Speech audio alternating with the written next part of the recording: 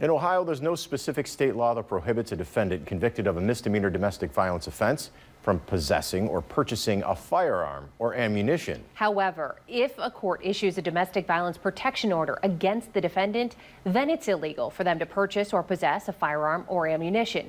That's according to Wolf and Mott Law Group. We're breaking down domestic violence and the gun laws in our big story today. Ohio Democrats say they hope to push a series of bills addressing gun violence in the new year. One would close a loophole that allows domestic abusers to have access to guns. 13 Action News reporter Josh Krupp is live this afternoon to break down their side of the plan. Josh? Tony, of course, Republicans control both chambers of the state legislature, but Senate Democrats call their ideas common sense and say they're optimistic that they can make progress on getting them to the governor's desk in 2024. They're introducing a couple of bills aimed at incentivizing safe gun storage, also laying out plans to introduce a bill to keep guns out of the hands of domestic abusers. Their proposal here would prohibit somebody charged with or convicted of misdemeanor domestic violence from having a gun. They say that's already the federal law, but it's not state law, which creates a loophole that lawmakers say can allow abusers to get firearms. This legislation, as well as the others that we've talked about, will save lives of women, families, and law enforcement in Ohio. These are preventative measures we could take that are common sense. And guys, on the other side of the aisle, Republicans right now are working on a bill that would block local police from enforcing federal gun laws. It right now is stalled as it awaits a vote on the full House floor. Tony. So Josh, how do Democrats expect to get those bills passed while Republicans are actually in control of the legislature? Yeah, and they say that they've worked with various stakeholders here as they've created these bills, from the NRA to Moms Demand Action, but they recognize it's a long shot.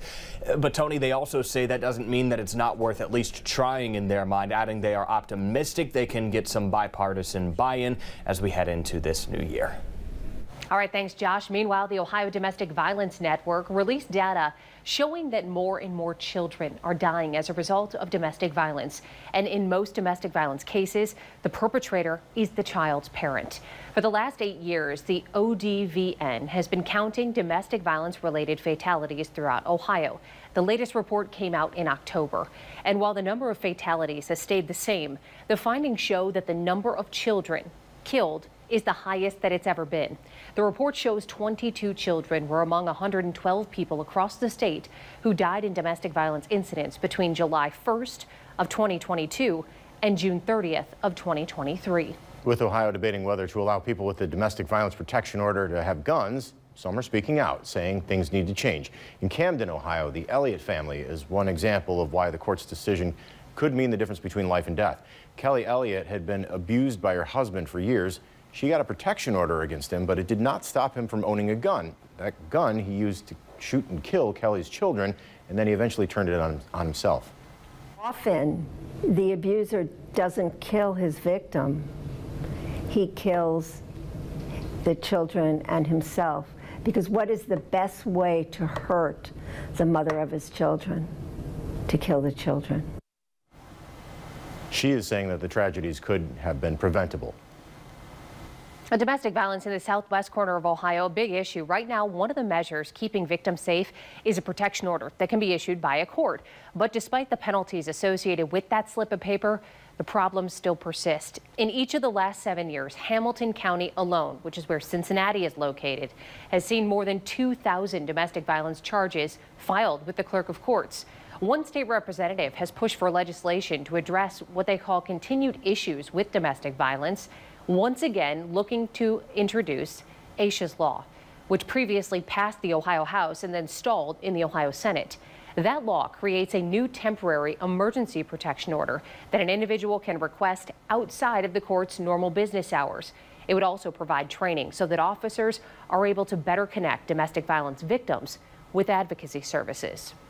You promote it, you try and diffuse the problem before it happens. And I think we're working more on getting therapy for people, on getting help for people, on helping women and men get out of this situation and escaping. Those who have opposed Aisha's Law in the past argue that it violates the Constitution and allows hearsay evidence in court.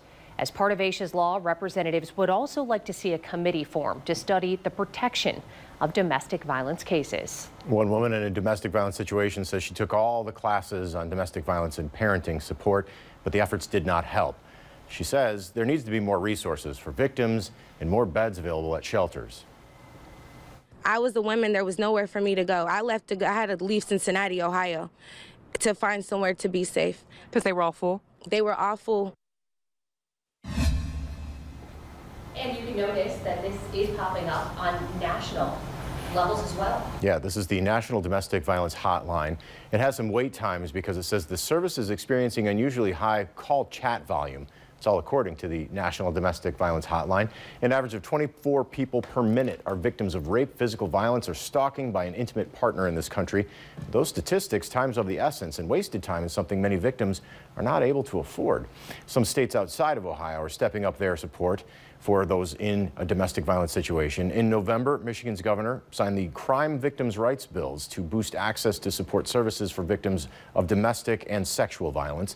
The bills are meant to prevent those who are convicted of domestic violence crimes, which now includes misdemeanors, from purchasing or owning a gun for 8 years. Those who support the bill say it is a step that could save lives. Perpetrators of violence can create violence in any number of ways with any number of tools. But this does take away the deadliest tool from those who have already proven themselves to be unsafe. The laws also allow blurring of the faces of victims in court, update the state's criminal code to better protect healthcare workers and allow victims to testify remotely in court. And that would lessen re-traumatization or retribution to the victims who are giving impact statements. Right now, there are 71 organizations across the state of Michigan providing domestic violence services at some level. That's according to domesticshelters.org. But through that website, survivors can also find domestic violence programs across the state.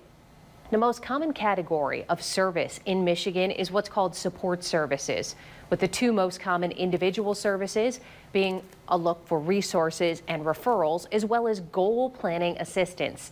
So if you would like to find more about what's available for those victims of domestic violence in Michigan and whether there's a service available in your area, we'll be posting a link on 13abc.com. The National Coalition Against Domestic Violence shows on average nearly 20 people per minute in the U.S. are physically abused by an intimate partner. In 1 year, that equals more than 10 million women and men. The organization goes on to say the presence of guns in a domestic violence situation increases the risk of homicide by 500%. And Michigan State Police explained that domestic violence is a pattern of learned behavior in which one person uses physical, sexual, and emotional abuse to control another person. Under Michigan law, domestic violence is a misdemeanor, punishable that is, by up to 93 days in jail or a $500 fine. So what can you do to help? Michigan State Police say being educated about domestic violence and letting go of any expectations you have that there is a quick fix. That's something you can do.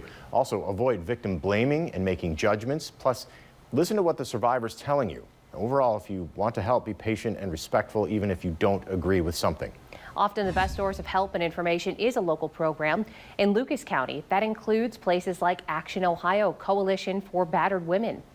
The Domestic Violence Empowerment Group is another option, and the YWCA of Northwest Ohio. We have a link to all of those programs on 13abc.com. And just a reminder, if you need more information, you can watch the entire big story by downloading the 13 Action News app. It is available as a download for free in your phone's app store.